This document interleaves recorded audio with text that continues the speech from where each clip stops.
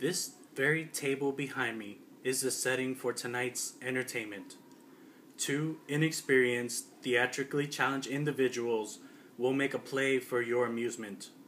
Tops of heads will be seen, and mouth movements will be forgotten, and the inexperience of the puppeteers will be shown. However, in the hopes that you are watching this while slightly intoxicated adds to the hope that these few moments will be as humorous as it can be. If at the end you feel that none of this was in the least deserving of a chuckle, I am hoping tonight you dream of a gang of evil puppets tying you to a chair and lighting you on fire in front of your loved ones. That being said, I hope you enjoy your journey into the Puppet Zone.